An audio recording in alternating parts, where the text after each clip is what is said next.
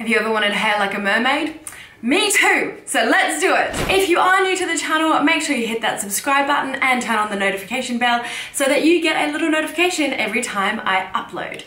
Today, what we're going to be doing is turning this little bit of nothing hair into something that is really cool mermaid waves. So this is a super easy style to do. It looks really awesome and it looks like it was a lot harder to do than it is. The only thing that you really need is one of these.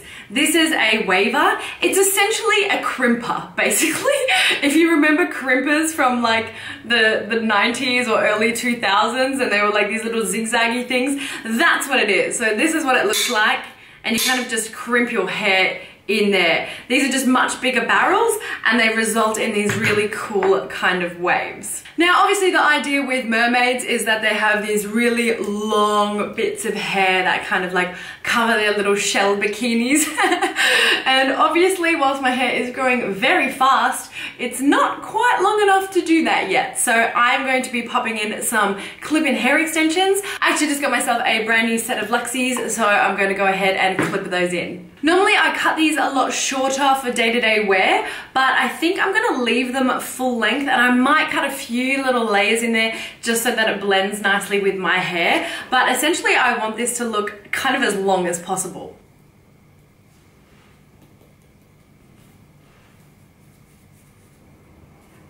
The great thing about this new set is it's actually balayage. You can see like the highlights there towards the ends, which is awesome because I used to clip in two different colors. I used to clip in like the chestnut and the blonde, and I would try to make those two colors sort of match the highlights in my hair. But now all I have to do is basically throw them in and I'm done.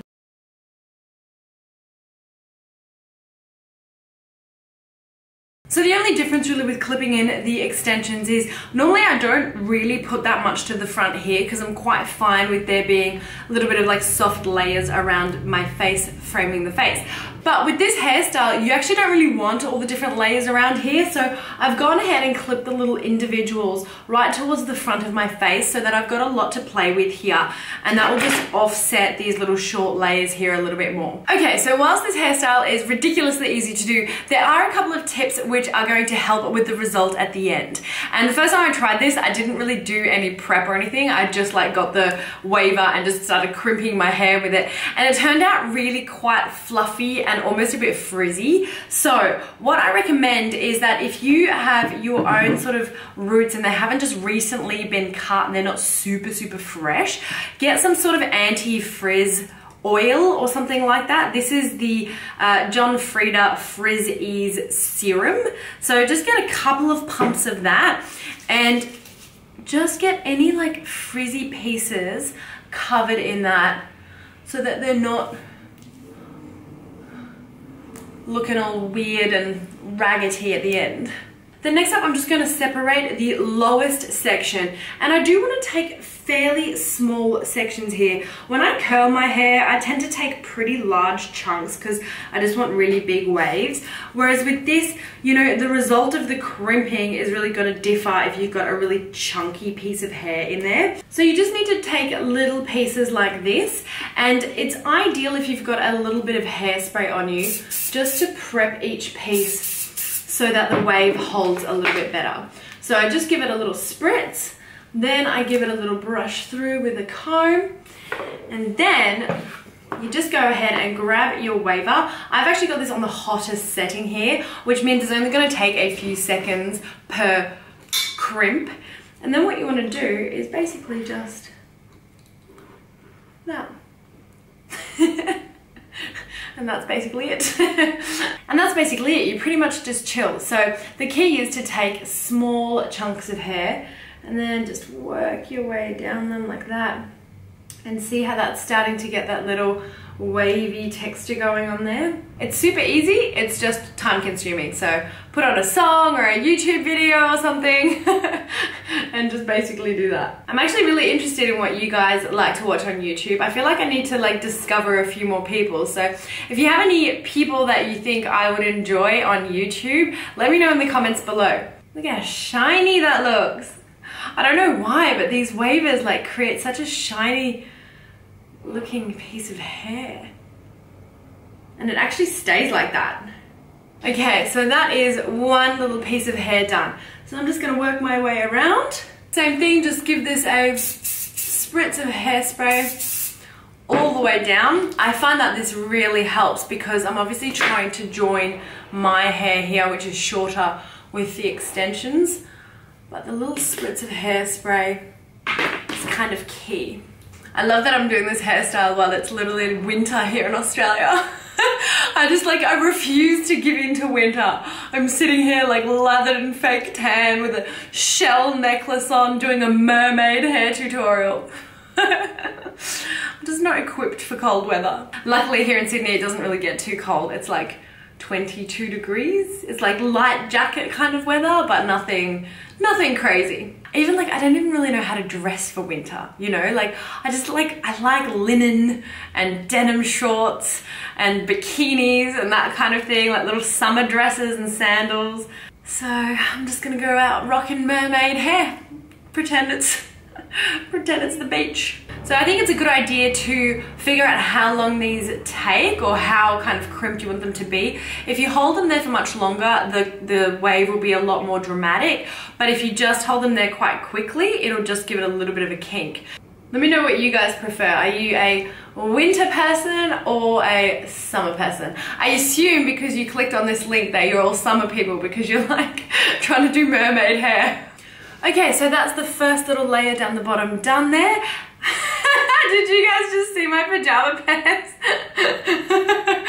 Yes, I'm wearing pajama pants. So here is where it's a little bit tricky because I'm coming to a little section where my hair doesn't want to be inside the waver. So I have to kind of hold it in place and slide this down so that my waver grips all of the hair.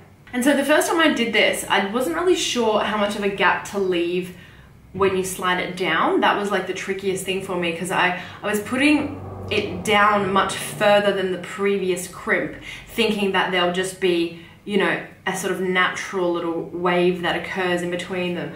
But actually the best way to go is, see how here that one's being curled in a downwards direction. Just slide it 2 down. So you go 1, 2, and back on that jump, that's when you crimp again. So that you're basically meeting the high from there to the high to there. Does that make sense? So the hairspray I'm using is just Schwarzkopf. It's a strong styling hairspray. You can probably use one that's a bit of a softer hold as well because you don't want it to be like crunchy or anything, but this is turning out exactly how I want it. See how like nice and shiny, and they're just cooling down like that now. This waver is actually not my ideal waver. I think there are some that have slightly bigger barrels to create slightly bigger waves. This is just the only one that I could find here in the stores. So I'll leave some online links below for you guys for some good wavers. Now the only other tip I have is to not really pull this down because you obviously don't want to straighten the little waves ahead. So just make sure that you're giving these ones above a little bit of room to just chill and cool down. So if you can see, when I'm sort of towards the roots, I don't go all the way to the roots because obviously I don't want to burn my face off, but what I do want to do is kind of face it out away from my face, and it just means that they start to have a little bit of volume there without me having to back comb or anything like that. So see how they're like that, just sort of the first little wave is already popping out. When you start to do that all the way up the head, it gives you really nice natural, well, natural looking volume. You guys in the comments are always talking about like arm exercises because my biceps pop so much when I do this, and it's just from literally doing these hair tutorials. As I get towards the top of my head, I don't hold the ones by the roots as long because I don't want it to be super bumpy up here. So I leave them a little bit less, and then I kind of let the center towards the ends be the most prominent waves. Okay, so when I start to get towards the top layers, rather than like pulling the whole thing out and making it really messy, I basically just pull out one little section at a time, because these are a little bit more tricky. So I'm gonna pull that out and clip all of this back so it doesn't get in my way. And now with these little end pieces here, because they're obviously shorter than my extensions, down the bottom here, you can leave the little inch at the end out and just let that look like it's like dipped into the water type thing. But up here, you need to clamp it so that it sort of blends with the rest of your hair. So you need to make sure that you go all the way to the bottom and get these little diddlies in there. Right, so at the top here, I'm going for a bit of a center part. So I'm just going to finish off these nice little pieces. I'm not going to pop any hairspray there because I don't want them to look like crunchy or anything like that. So I'm just going to go about ½ inch away from my part and do a fairly quick one. So now you can basically just run your fingers through your hair like this, just to pull the little waves apart so you don't have like full little plates where it's very clear that you've just put like a crimper on there. And then, because I don't want it so boofy, I'm going to go back in with a little bit of the Frizz Ease serum, and just in a few key places where it's like the most frizzy, I guess, just put that through there again, and it just adds a little bit of that texture and shine. This hairstyle is most ideal if you don't have any sort of bangs, like if you've got like long pieces at the front there and it just all blends together. But I had the great idea recently to cut some bangs in there.